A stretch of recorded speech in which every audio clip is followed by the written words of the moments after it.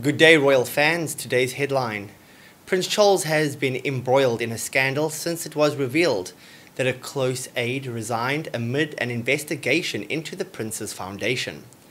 There have even been rumors that Charles will abdicate the throne following the death of his mother, Queen Elizabeth, so that his son Prince William can rule in his stead.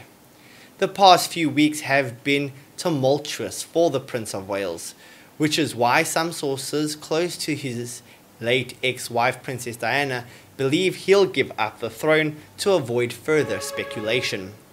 In the meantime, Charles is dealing with the fallout after an aide was accused of using his position at the head of the Prince's Foundation, one of Charles's biggest charities, in a pay-for-citizenship and title scheme.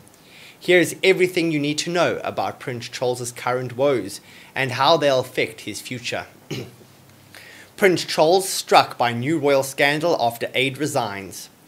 An aide to Prince Charles, Michael Fawcett, resigned following an accusation that he'd used his position at the Prince's Foundation to engage in a cash for honours scheme. Charles has denied knowledge of such a scheme, but the optics certainly aren't good for him. The Prince's Foundation is under investigation. Following Fawcett's resignation, a UK-based watchdog group launched an investigation into the Prince's Foundation. This move comes as reports emerge of a second cash for honours scheme enacted on behalf of a foreign national. The foundation has announced that it plans to cooperate fully with the investigation. Scandals pushing Prince Charles to abdicate.